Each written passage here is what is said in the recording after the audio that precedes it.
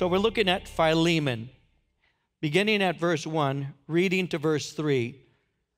Paul, a prisoner of Christ Jesus, and Timothy, our brother, to Philemon, our beloved friend and fellow laborer, to the beloved Apphia, Archippus, our fellow soldier, and to the church in your house, grace to you and peace from God, our Father, and the Lord Jesus Christ. So here's your context, here's your foundation, here's your background. Philemon was written somewhere between the years 60 and 62 AD.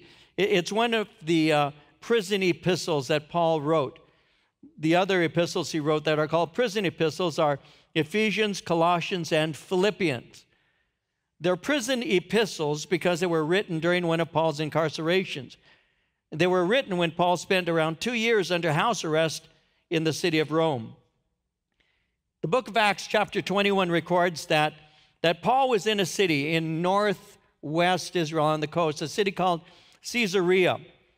And while he was there was a prophet by the name of Agabus. And Agabus had prophesied that Paul would be arrested in the city of Jerusalem, and that had caused everyone to plead with him not to go to Jerusalem. In Acts 21:13, Paul answered, "What do you mean by weeping and breaking my heart? For I am ready not only to be bound, but also to die at Jerusalem for the name of the Lord Jesus Christ." And so there was nothing that could be said, and he left. When he arrived at Jerusalem, he went into the temple. When he went into the temple there in Jerusalem, he was seen by some enemies. You see, many Jews believed that Paul spoke badly of Moses, the law, and the temple. They also believed when they saw him that he had brought a Gentile into the temple, which was against Jewish law, and it sparked a riot. They wanted to kill Paul, but a Roman commander brought troops and saved him. And after the commander had saved him, Paul convinced him to allow him to speak. And so he began to preach, and the people began to listen.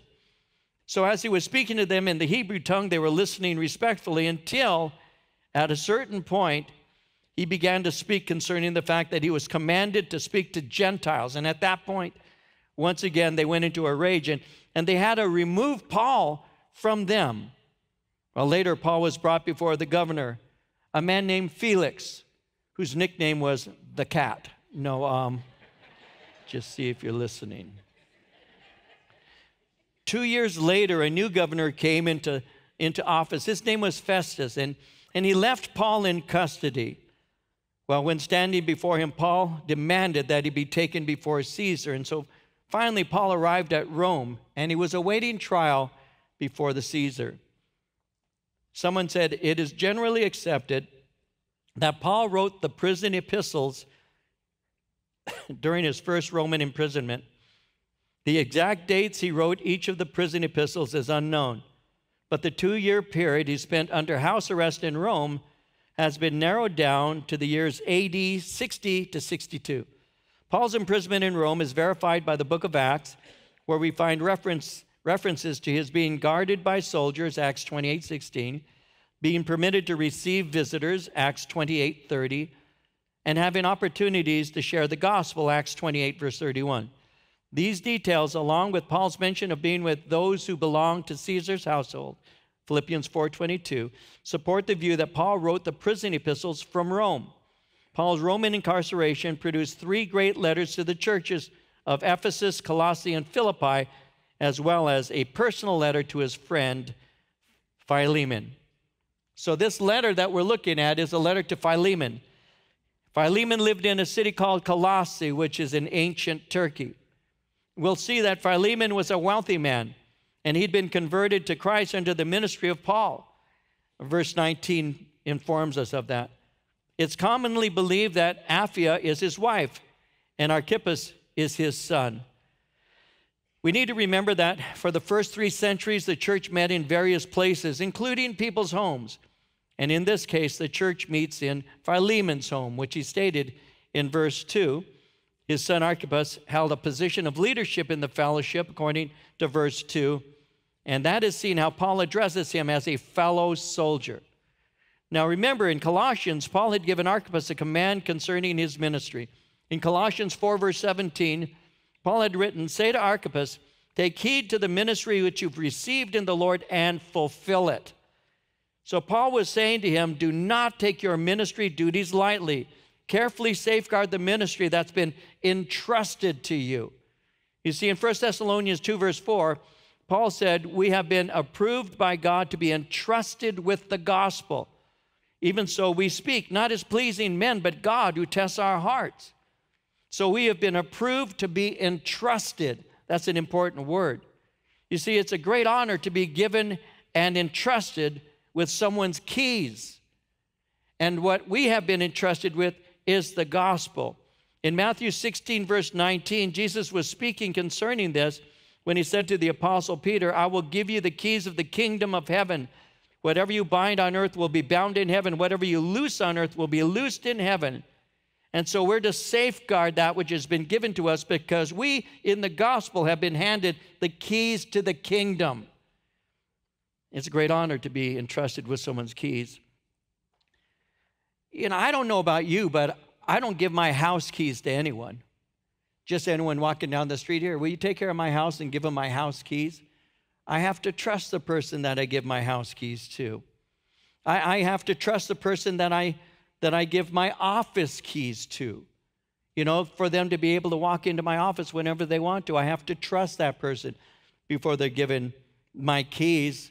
I was behind my desk a while back now. I was in my office. My office is right back here. And as I was in my office, my door is left open, and I saw movement in the back because the green room, we call it the green room, is right in here. And so as I was behind my desk, I'm looking towards the door. I see movement.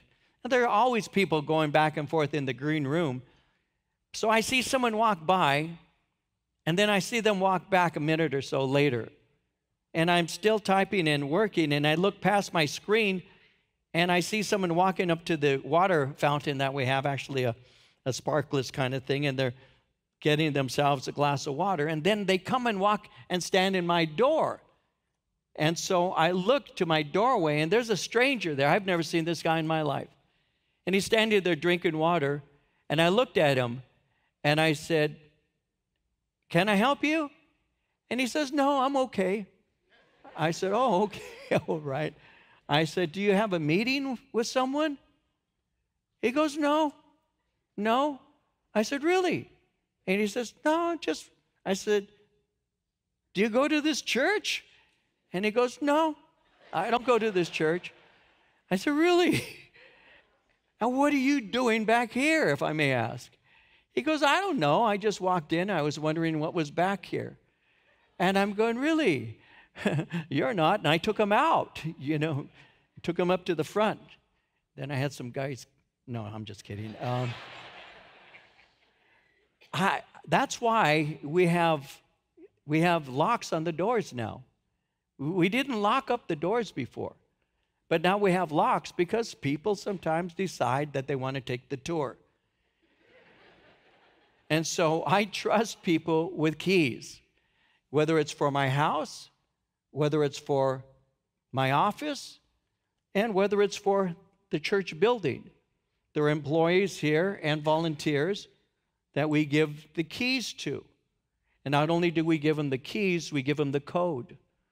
And so they know how to turn on and off the alarm system.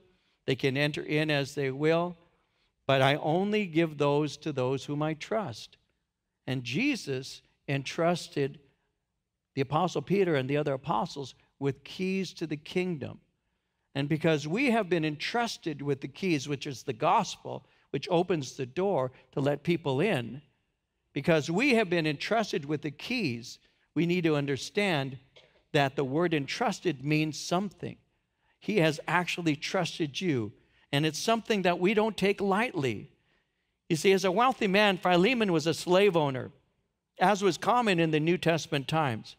Onesimus is one of his slaves, and Onesimus had run away and had made his way to Rome. And while in Rome, Onesimus had come into contact somehow with the Apostle Paul, and we'll see in verse 10, had come to faith in Christ. So, Paul is now writing to Philemon on behalf of his son in the faith, Onesimus. And under ordinary circumstances, a runaway slave could be treated terribly. He could suffer the penalty of death even. At the least, he could be punished brutally if he was caught or voluntarily returned. So with this in mind, Paul writes on behalf of his son in the faith, Onesimus. And he has to write Philemon because simply because Philemon is a mature believer doesn't mean that he can't be instructed. Doesn't matter how long you've been in the Lord, you can always learn something new. And so Paul is writing to let him know these are things you need to do and things you need to know. And so that's the introduction. So let's look at the verses in front of us. It begins in the common way Paul would begin a letter. Paul, a prisoner of Christ Jesus, and Timothy, our brother, to Philemon, our beloved friend and fellow laborer, to the beloved Apphia and Archippus, our fellow soldier, and to the church in your house, grace to you and peace from God our Father and the Lord Jesus Christ. So he begins his letter in the typical fashion. It began at that time with the name of the person sending it. It identified the recipient, and it included blessings. Notice how Paul begins. He refers to himself as a prisoner of Jesus. Though he was in prison, he didn't see himself as a prisoner of Rome. Paul knew that he was the Lord's prisoner. He knew that he was engaged in service to the Lord, so he knew that he was his prisoner. Again, everybody serves something, and everybody can be rightly called a prisoner of whatever it is that they serve. Whatever you yield yourself to ultimately becomes your master. Whatever I spend my time thinking about, whatever I think about and dream about, whatever I pursue, that is my master. Whatever I spend my time, my talents, my thoughts, and my treasure on, that is my master. And in Romans chapter 6, verse 16, Paul said, do you not know that to whom you present yourselves slaves to obey, you are that one slaves whom you obey, whether of sin leading to death or of obedience leading to righteousness? Don't you know that? Whatever you yield yourself to becomes your master. And every one of us has yielded ourselves to some master. Whatever I think about, whatever I dream about, whatever I pursue, whatever I spend time, talent, treasure, thoughts on, that is my master. So as a Christian, I'm to daily yield my life to my master, who's Jesus Christ. There's a writer that I like. His name is A.W. Tozer. And Tozer said, the man who surrenders to Christ exchanges a cruel slave driver for a kind and gentle master whose yoke is easy and whose burden is light. So Paul was a prisoner of the Lord, and he reminds Philemon of this. So he does this not to provoke pity, but to remind Philemon that he too was Jesus' prisoner. And this was intended to touch Philemon's conscience, not simply his emotions. Now he speaks of Philemon, and he calls him our beloved friend and fellow laborer. So that's a statement that's filled with humility, because Paul is recognizing his value in the kingdom. Philemon is someone that Paul could call his friend as well as his fellow laborer. Paul was not doing the work alone. Paul worked in the field with other laborers, and Philemon was one of them. He speaks in verse 2 of Apphia and Archippus, and he calls them Archippus, our fellow soldier. Apphia was Philemon's wife, and Archippus was Philemon's son. Notice again, he's a fellow soldier, and he's a pastor along with the pastor of the church, Epaphras. It is interesting how Paul refers to Archippus as a fellow soldier. As a fellow soldier, Archippus is to remember that he's engaged in spiritual warfare, and that reminds him to be faithful and to be on the alert at all times. And then he speaks in verse 2 of the house, the church in your house. Now, that doesn't mean that the entire church is going to read this letter. It's simply a way of extending a greeting to them. And so he's begun his introduction. Now let's look at his letter. Verse 4. I thank my God, making mention of you always in my prayers, hearing of your love and faith which you have toward the Lord Jesus and toward all the saints, that the sharing of your faith may become effective by the acknowledgement of every good thing which is in you in Christ Jesus. We're going to take this apart a little bit at a time. He begins in verse 3, grace and peace. Again, that's the standard greeting. It appears in all of his letters. But notice with me, first grace, then peace. You will never have peace until you've experienced the grace of God. That is a very basic Bible 101 concept. People today don't understand that, and sometimes the church doesn't. You will never have peace with God or peace with others until you experience the grace of God. We'll see how that works in a moment. But when you experience the grace of God, it brings humility in your life. And when the grace of God is experienced in your life, you can now see yourself for what you are, what a great sinner we all are, and how that God has forgiven us of our sins, which brings humility. And when humility is experienced in our life, we can now live at peace, even with those who have hurt us. You're going to see this work itself out as we go through the book of Philemon. You will see this in a moment. So he says, I thank my God, verse 4, making mention of you always in my prayers. Philemon, I bless God for your testimony. And I want you to know I'm constantly praying for you. Well, what is it that prompts Paul to keep praying for him? Verse 5, hearing of your love and faith, which you have toward the Lord Jesus and toward all the saints. Philemon, your testimony of faith and love has been shared with me. And it's because of your faith and love that I'm writing to you. This is because faith is to be evidenced by the love of God. There are people who say, oh, I have great faith. Well, great faith will be demonstrated by great love. When somebody says really have faith in God, it's going to be demonstrated by how they speak of and fellowship with Him, but it's also going to be seen in how they treat other people. And there are quite a number of people who say, oh, I've got great faith. But what we really need is faith that is combined with love. In Galatians 5, verse 6, it says, in Christ Jesus, neither circumcision nor uncircumcision avails anything but faith working through love. So this faith and love is not restricted to some. This faith and love that you have has been toward all. Notice that, toward all the saints. You've opened your house to ministry. Philemon, you've shown your love and your faith in a very practical way. And by the way, you're well known for being a man filled with faith and love for other believers. Now, this testimony came through Epaphras, who had communicated of Philemon to Paul.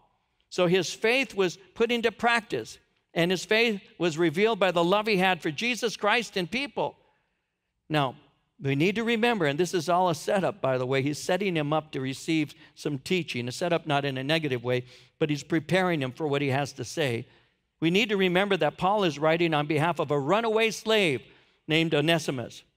And Paul has said that Philemon has love for Jesus and toward all the saints. Well, Onesimus is now a believer, and one of the saints that Philemon is to love.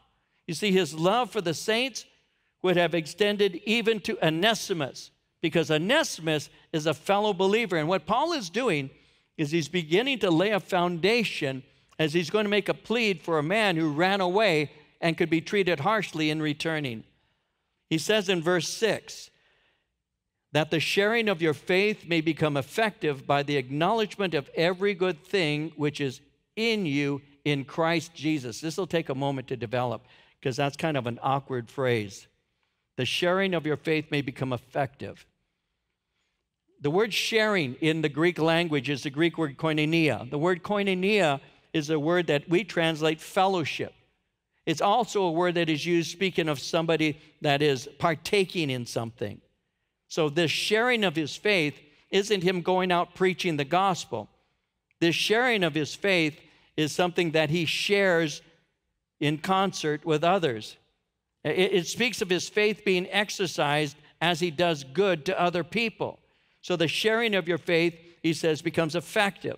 The word effective means to be energized or empowered.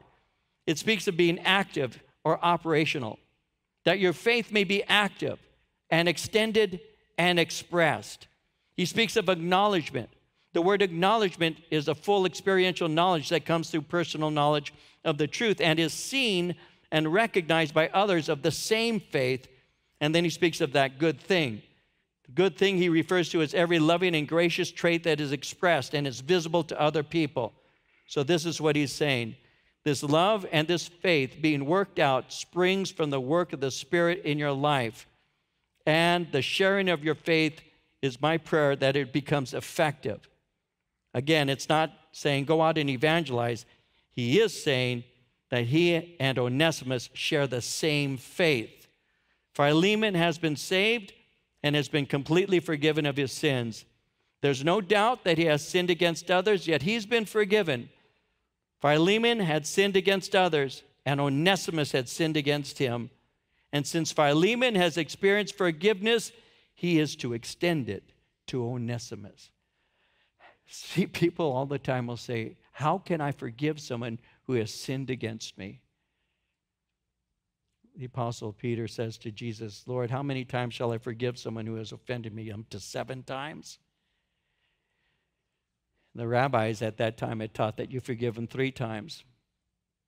So what he's saying is, I'll double what the rabbis are teaching and add 1 to it for good measure. Jesus says 7 times 70. Well, how do I go about doing that? You have to be willing to understand a couple of things. I'll talk to you for just a moment about this, about forgiveness. In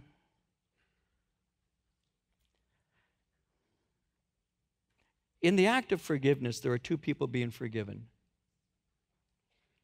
2 people experiencing the forgiveness. The person forgiving as well as the one receiving it.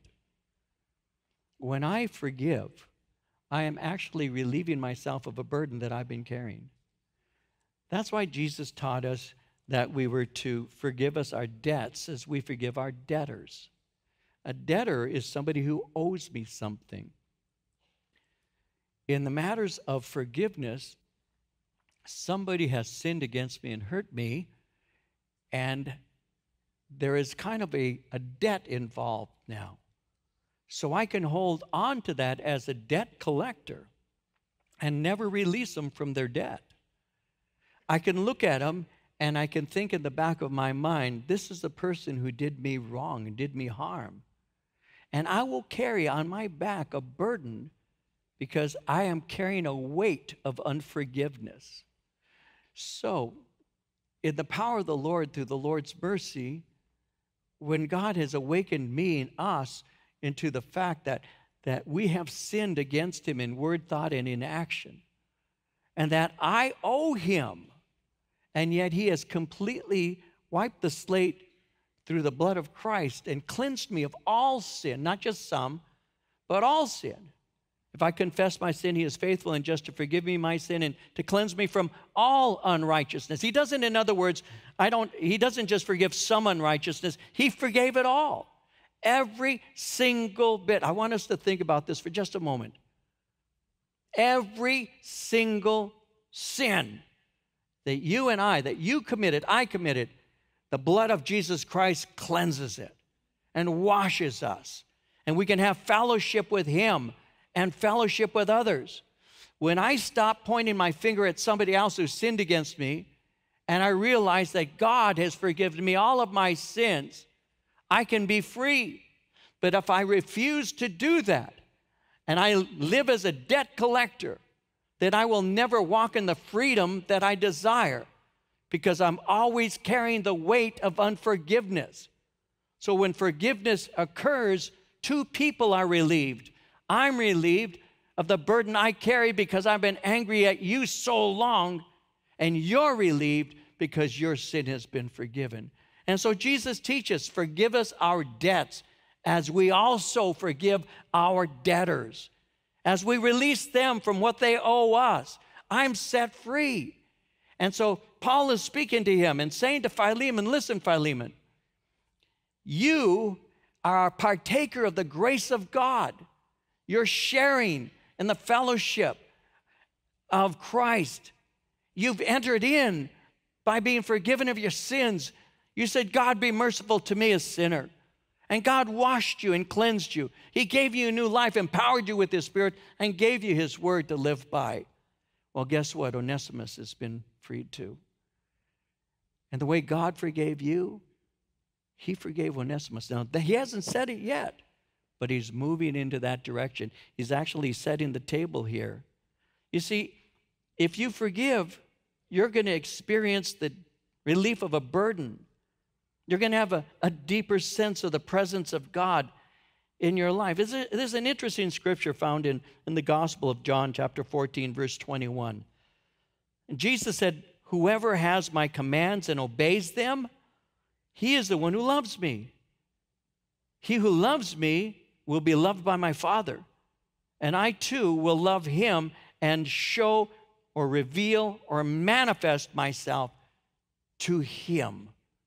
When you keep my commandments, you love me. My Father and I will fellowship with you, and I will reveal myself to you. Do you ever want to know more of the Lord? Do you ever want to experience him deeper? You experience him deeper when you obey him. When you do what he says, he shows up in a very personal way.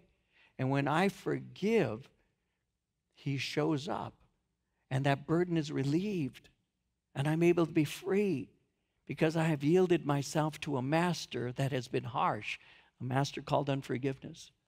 And every time I see that person and I think, and you know this is true, that guy hurt me. That guy lied about me. That person used me. That person stole from me. And that's the first thing that comes to your mind. It is. That person has done me harm. And it just renews it. Have you ever had that experience where you say, like, you know what?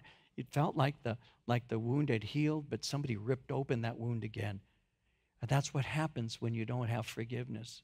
That's what happens when you carry it in that sack of burdens that you carry around that dominates the way that you think and the way that you act.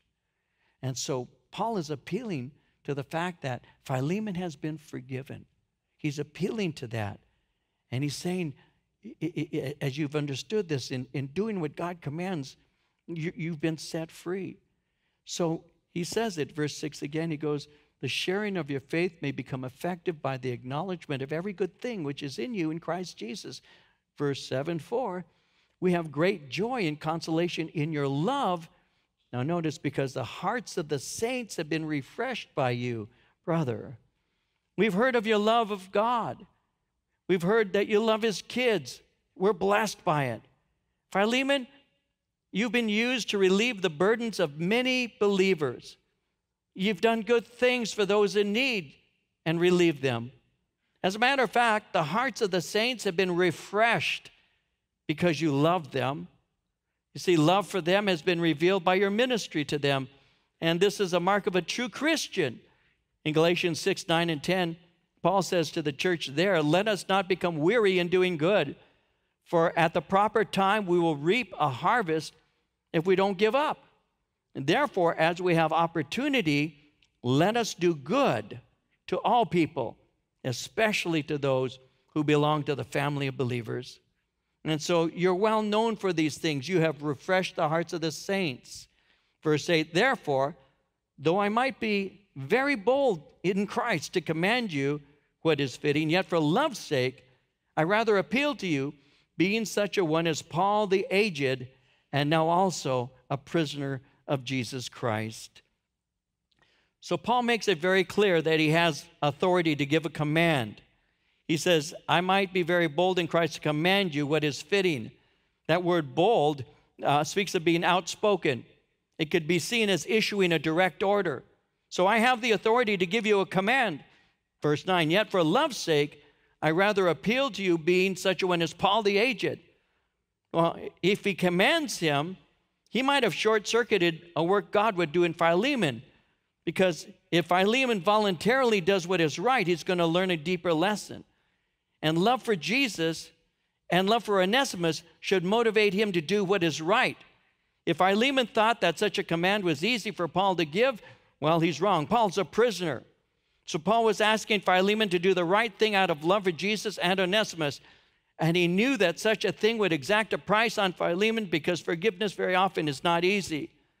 And because of this, Paul makes it clear that he had the credentials to make such a request, because in verse 9 he says, I'm aged, I'm in jail as a prisoner for Christ. This gives me credibility. And now he lets him know what he's talking about. Verse 10, I appeal to you for my son Onesimus, whom I have begotten while in my chains, who once was unprofitable to you, but now is profitable to you and to me, and I'm sending him back. You therefore receive him, that is my own heart. I appeal to you for my son Onesimus. Now, as we've gone through just the first few words that he's penned in this letter, he has written many things that would encourage Philemon. He said, I often pray for you. I've heard of your love and your faith.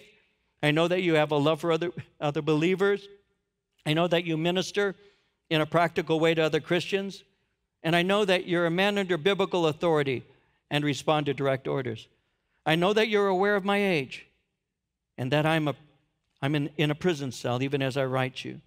So with all of this in mind, let me now come to the reason for my writing this letter. I'm making an appeal to you on behalf of my son Onesimus. I brought him to a saving faith in Jesus Christ when he was in Rome.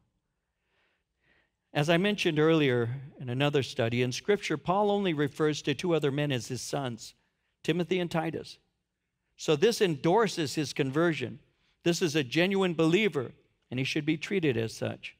Now, this is important for Paul to point out because Onesimus is a runaway slave. And so in verse 11, he speaks of him, and he says, who was once unprofitable to you, but now is profitable to you and to me. He was unprofitable. Perhaps he didn't work hard. Maybe he had wronged him. Ultimately, he had run away from Colossae, had ended up in Rome. Well, the fact is that Onesimus, before conversion, was unprofitable. And this is the state of every unsaved person, unprofitable to God. In Romans 3:12, all have turned away.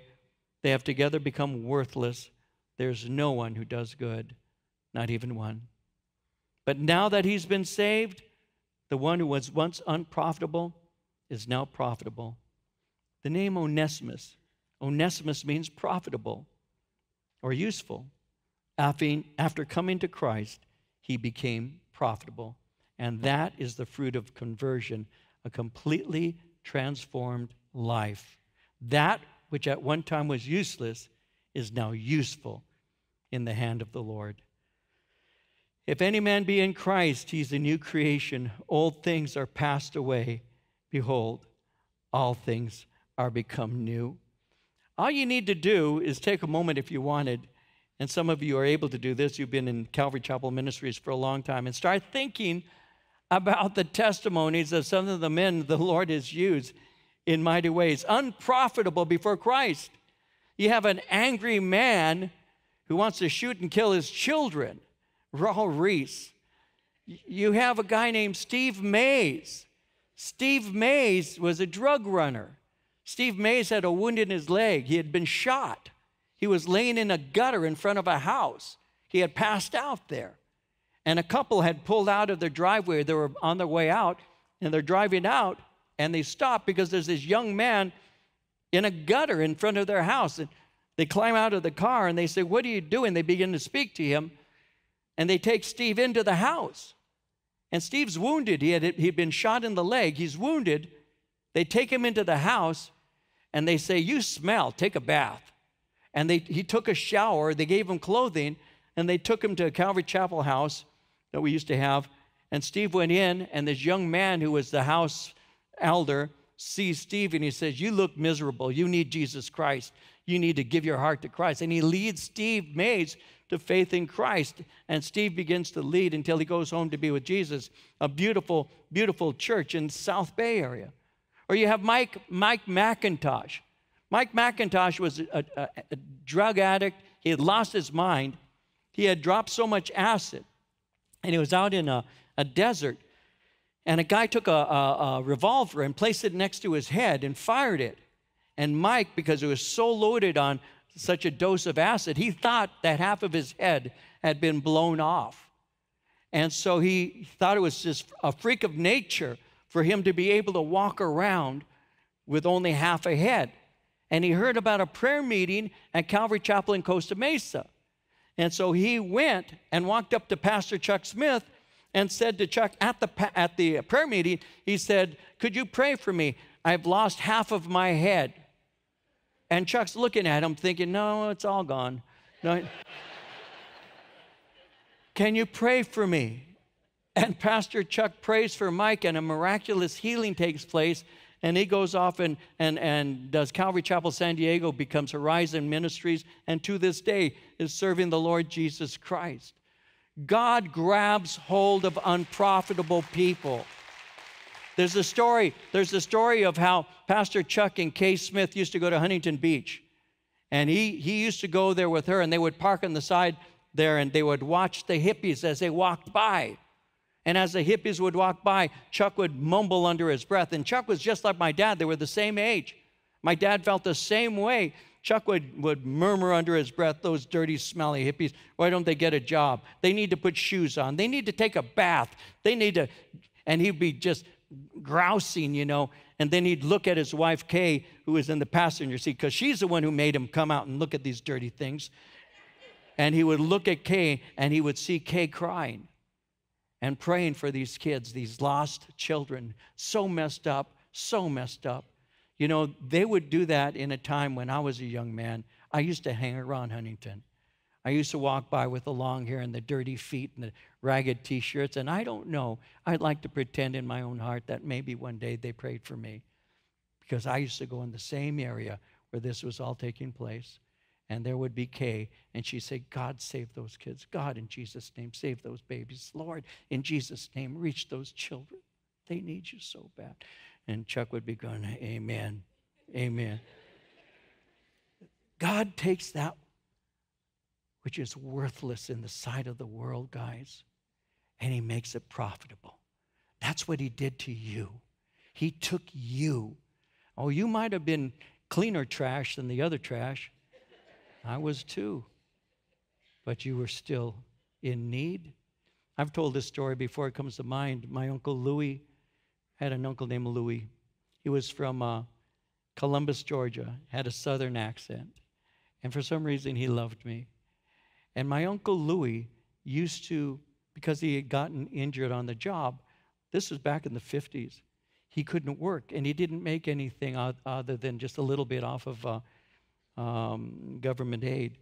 And he used to drive a pickup truck through the neighborhoods, and we used to call them at that time trash diggers. And that was something that my generation in the 50s was ashamed of, that my uncle was a trash digger. He would go into people's trash and pull things out, and he would take it and he would change it and paint it up and put it up for sale in yard sale kinds of things. And I was ashamed of him until the Lord taught me something. And it was kind of like this. You know, you were trash, David. Somebody used you and finally got rid of you, threw you in the trash. And there you were, stuck in the trash with you were just trash yourself. But Jesus was like my Uncle Louis, driving his little Holy Spirit pickup truck through neighborhoods. And he stopped one day. And he went to the trash. And he took that trash, which is me, and he made me into a treasure. Because God has a way of turning trash into treasure. That's what he does. That's redemption. That's what he does. So, Philemon, don't be getting all high and mighty like you're so good and so much better than Onesimus. Don't be thinking that you are something special when in fact you're just like everybody else. And you're just in need of someone to lovingly forgive you of what you've done. You never should have a heart of judging someone else. And so that's how he's beginning to present this to him. He's saying he was unprofitable, but now he's profitable. He was to you unprofitable, but he's become profitable. So he said, I'm sending, verse 12, I'm sending him back. You therefore receive him, that is my own heart. In other words, I sincerely love this brother. I'm truly sending you a part of my own self. And he goes on in verse 13, whom I wished to keep with me, that on your behalf he might minister to me in my chains for the gospel. Onesimus was Philemon's servant. He really couldn't serve another without permission. And Paul would not keep Onesimus with him, so he sent him back to Philemon. While in Rome, he had taken Philemon's place of service to Paul. But Paul didn't keep him there. So while saying this, Paul is subtly reminding Philemon that he, Paul, is in chains for the gospel of Jesus Christ. He says in verse 14, Without your consent, I wanted to do nothing. I don't want your good deed to be out of compulsion. Your obedience to my request needs to be a response to Christian grace. And so in verse 15, perhaps he departed for a while for this purpose, that you might receive him forever. No longer as a slave, but more than a slave, a beloved brother, especially to me, but how much more to you, both in the flesh and in the Lord. God is using this situation for good. Instead of having a slave for a brother, you have a brother for a slave, so love him. And remember Galatians 3:28, there's neither Jew nor Greek, slave nor free, male nor female, for you are all one in Christ Jesus. He says in verse 17, if you count me as a partner, receive him as you would me. Well, since we work together for the same God and we are co-laborers, would you love him like you love me? But, verse 18, if he's wronged you or owes anything, put that on my account. I, Paul, am writing with my own hand, I will repay. Not to mention to you that you owe me even your own self besides. That's a little subtle dig right there. If he's wronged you or owes you anything, put that on my account. Now this infers that Onesimus wronged him by escaping and robbing him when he left. So if he owes you something, put his debt to my account. I will guarantee payment. Paul didn't owe the debt, but was willing to pay off the debt.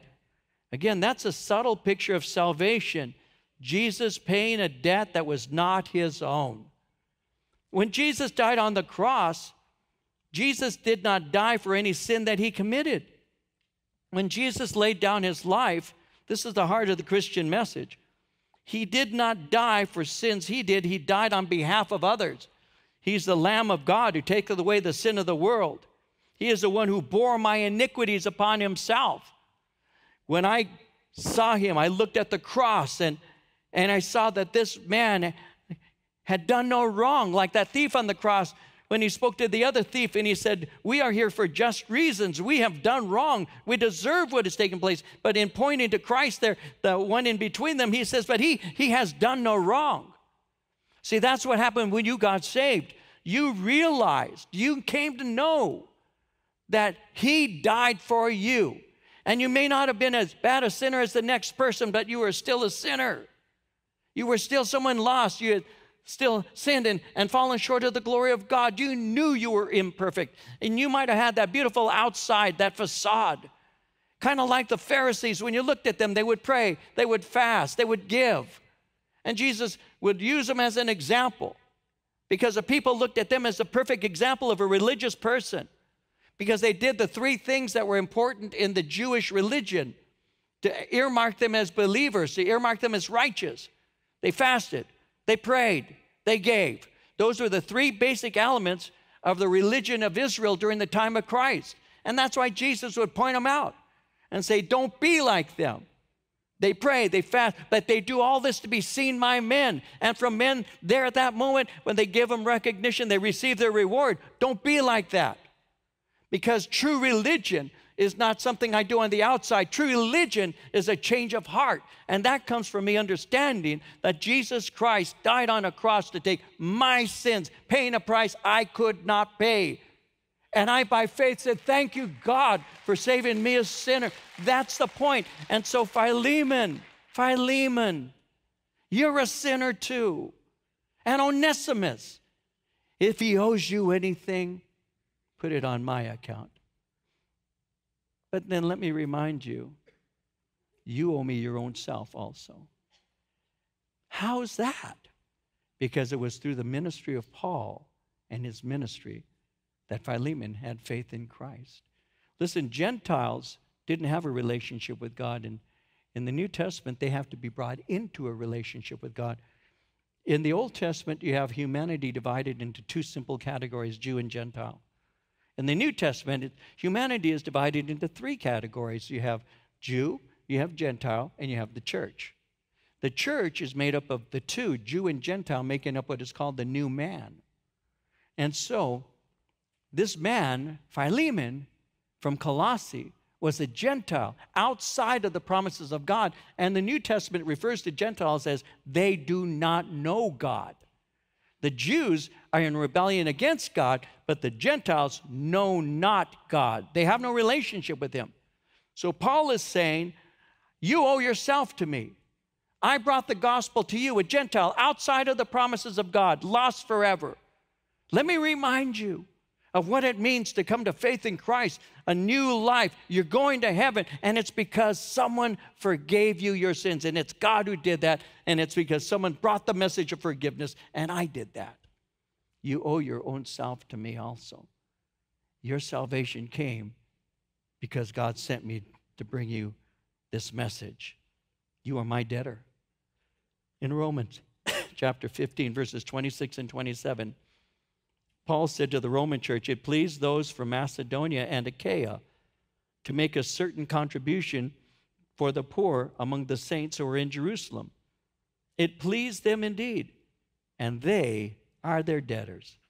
For if the Gentiles have been partakers of their spiritual things, their duty is also to minister to them in material things.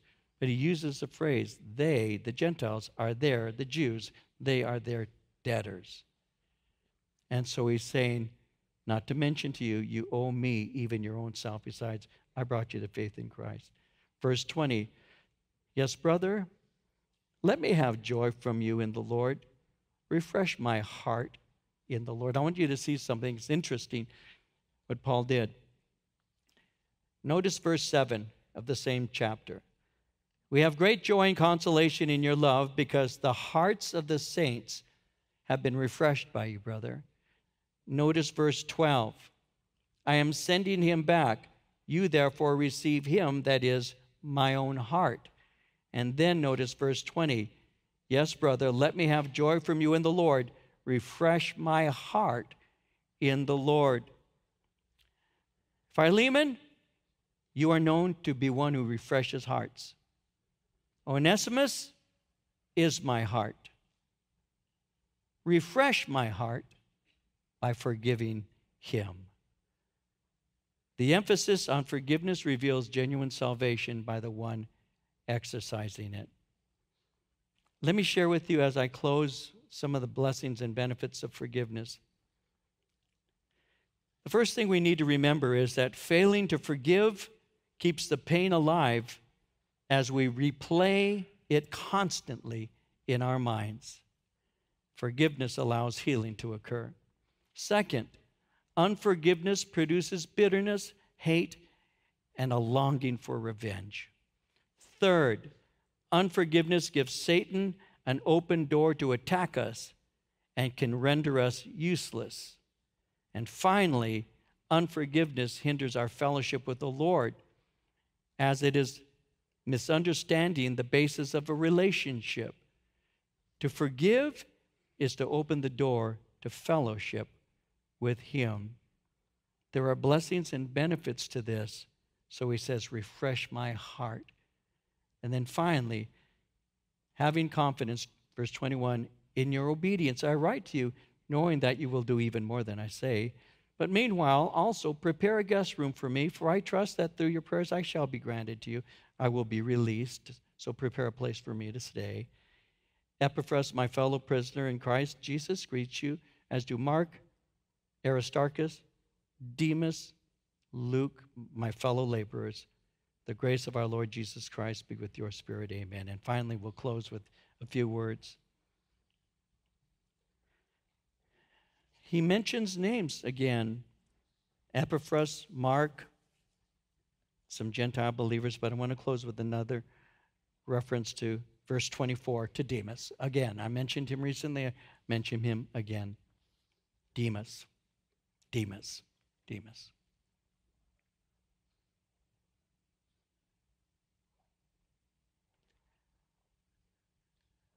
I gave a message at a pastor's conference on the East Coast a year or two ago.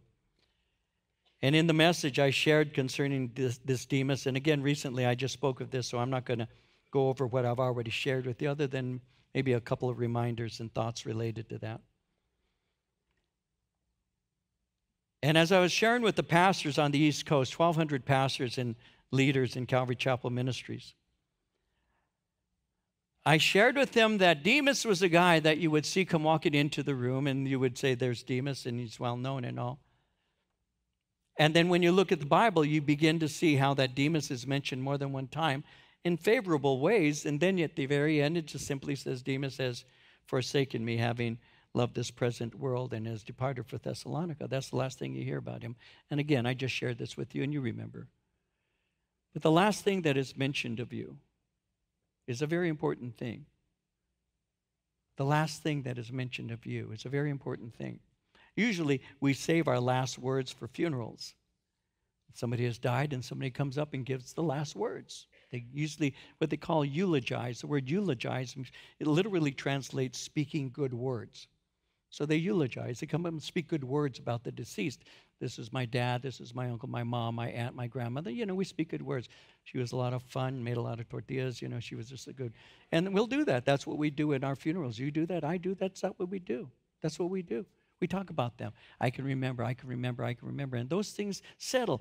And there are times when you'll come up perhaps and you'll say, this is the dad I had that you didn't know. And you might share some stories. When my father went home to be with the Lord, and we were out there and I was doing his funeral eulogy and all, I just shared some stories about my dad, Superman. My dad was Superman, and these things. And I would share about my dad and what a great man he was to me, how he taught me and this and that.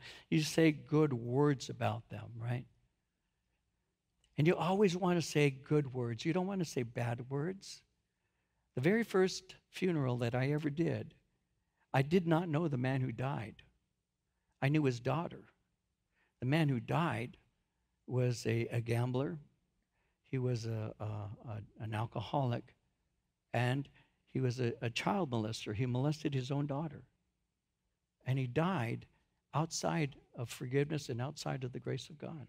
That was my very first funeral I ever gave. I was 27 or 28 years old. And I spoke to a group of people that were gamblers and druggies and prostitutes. There were women in the little chapel there who were wearing bright red dresses, platinum bleached blonde hair with bright red lips. When I grew up, my mom used to say, prostitutes are ladies in red. That was an old phrase from 30s, 40s, whatever. She'd say, oh, she's a lady in red. And I don't know, I like the color red. You know, but it was a term that meant she was a prostitute.